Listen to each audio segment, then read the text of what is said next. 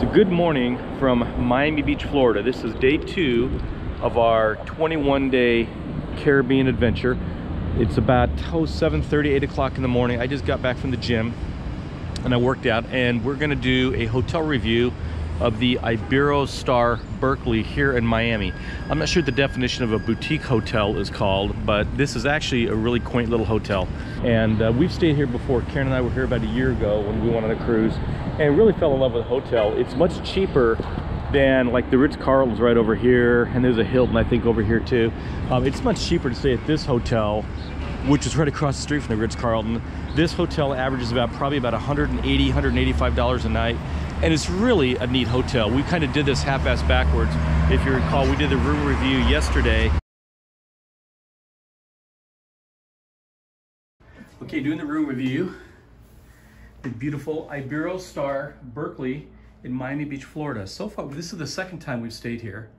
And this is a really quaint, lovely hotel. Karen and I really recommend it. The service and staff here are wonderful. The room is great. This is our bathroom. And for Miami Beach, the very beautiful shower.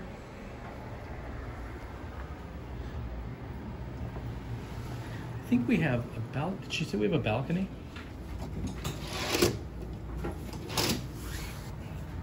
This is our view.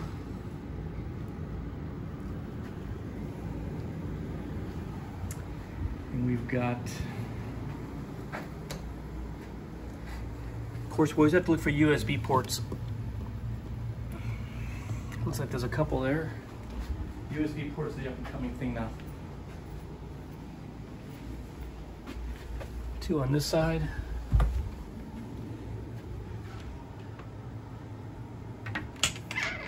Double door closet. Safe.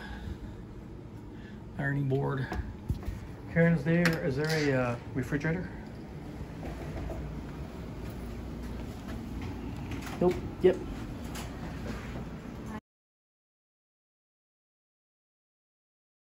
We did the room review yesterday. We're doing the hotel review, overall hotel review right now. So there is a section, the Miami Beach itself is actually right on the other side of these hotels here. It's only about maybe a 3-minute walk. We're going to walk down there in just a few minutes, but the beach is on the other side of these hotels. There's actually a section of the beach reserved for the Iberostar. When you first check in, they're going to give you a room key, and they're going to tell you there's a section of the beach you can go down there, and they've got some lounge chairs, I think even umbrellas too, and I think there's a little gate or something you go through and you check in, and you have this little section of the beach just reserved for this hotel. So that's kind of cool. So again, it's about just a 3 or 4 minute walk to the beach. Much less inexpensive than it would be staying at some of the other hotels. And if you remember from the room review yesterday, the room is really ultra modern. It's really neat. Really enjoyed it. Had a great night's sleep last night. Very quiet. And we're going to go do a kind of a walk through the overall restaurant. They've got an outdoor seating area out here, and then we're going to walk in here in just a minute.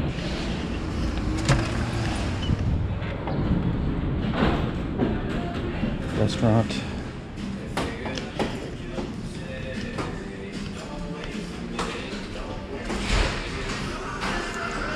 Bar section.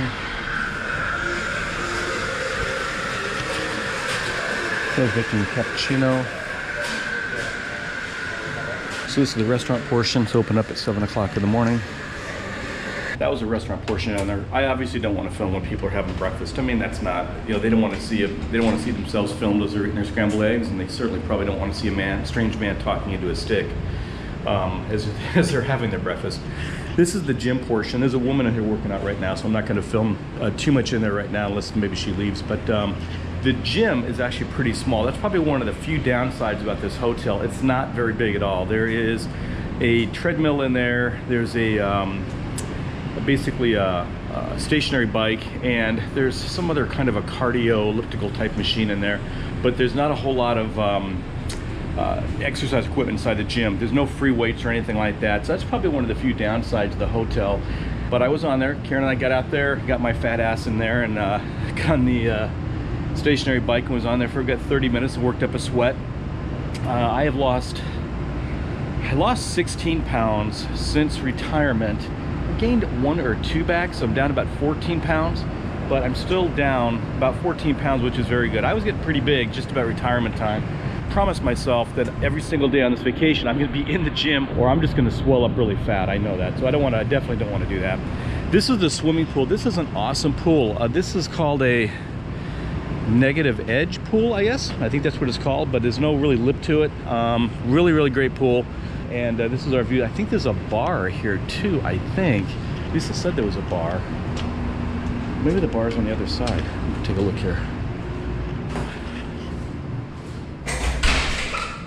I've actually never been to this section before. Again, we were here last year, but I was not on this section. This looks like just a private place to hang out. This is actually really cool. View of Miami Beach, very quiet. That's another hotel over there. Actually, I think our swimming pool is better than their swimming pool. Let's go see if we can find Miami Beach. We are in search of the beach. We have literally just walked across the street from the Iberostar. This is, I'm gonna show you this hotel over here. This is the Lowe's. This is 20 yards away from the hotel we're at. And this is a much more luxurious hotel. If you got the money to stay here, go knock yourself out. But this is probably, I would just take a guess, a minimum of $300 a night. This is probably double what we're spending over at the Iberostar, and it's literally 20 yards away. I mean, the Iberostar is right there.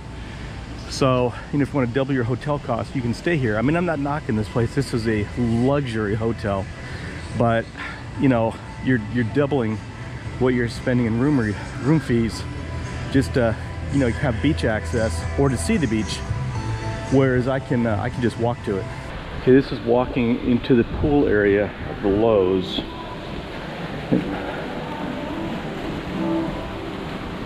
And you're not going to be able to quite see it yet, although I can see just a glimpse of the Atlantic Ocean just on the other side of these trees here. Beautiful, beautiful pool. I mean, again, if you can afford $350 a night or whatever it costs here, and it's probably that, if not more, yeah, knock yourself out. You're gonna have a great time. But yeah, totally happy with where we're staying at.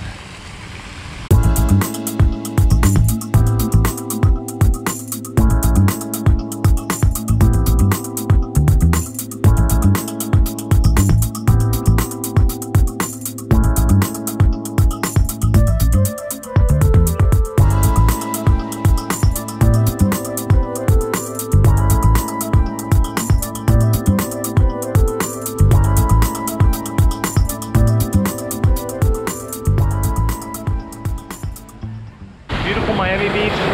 I'd probably say the water is it's actually relatively warm. I mean, it's not by any means hot or anything like that, but it is early November, and water's relatively warm. Not a lot of people in the ocean, but a few. No seaweed or anything like that. A little bit of seaweed, but not much. Probably the worst thing is you get a terrible view. You've got these ocean freighters and stuff are anchored offshore. I'm not sure why that is. And this is, without exaggeration, this is about a 5 minute walk from the hotel.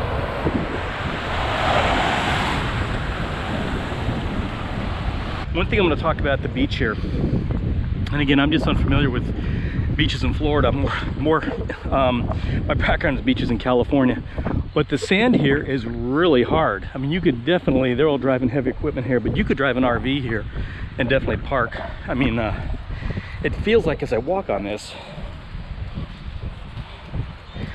it feels like there is like maybe 1 or 2 centimeters of sand, and then everything else feels like, I mean, it's packed, it's hard. So I don't think you'd have any trouble. You could definitely drive a car out here. I don't think you'd have any trouble driving a big RV out here. And there's a big truck coming up right here. I mean, he's got no problem going through the sand. So completely different than California. California, I mean, maybe certain sections of California you could drive a heavy vehicle on, but not a lot of it.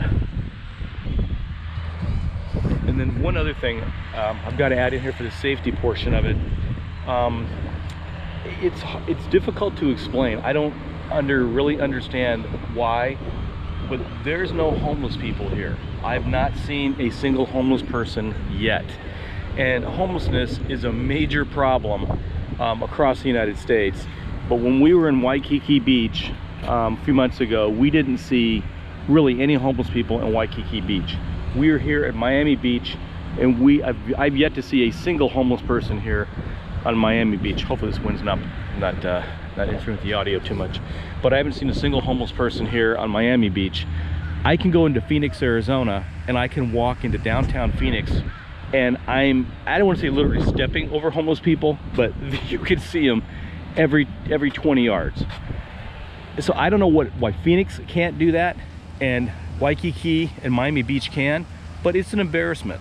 So for the city council out there in Phoenix, Arizona, clean your act up, because I'm out here in Miami Beach and I've yet to see a homeless person. But you can't walk in your own city and without every 20 yards in downtown Phoenix and step over a homeless person. But I've yet to see a single homeless person. There's no encampments. I'm sure they're here, but I'm not seeing them. So I don't know how Miami can do it, Waikiki Beach can do it, but downtown Phoenix cannot. So this is walking along Miami Beach. Grounds are kept up very well. I feel 100% safe here. I don't see any law enforcement. I did see a single Miami police officer yesterday driving his car near our restaurant, but I don't see any officers here. But again, it seems very safe. There's no, you know, if this was Phoenix, you'd probably see some trash or a homeless person sleeping over here. You don't see that here.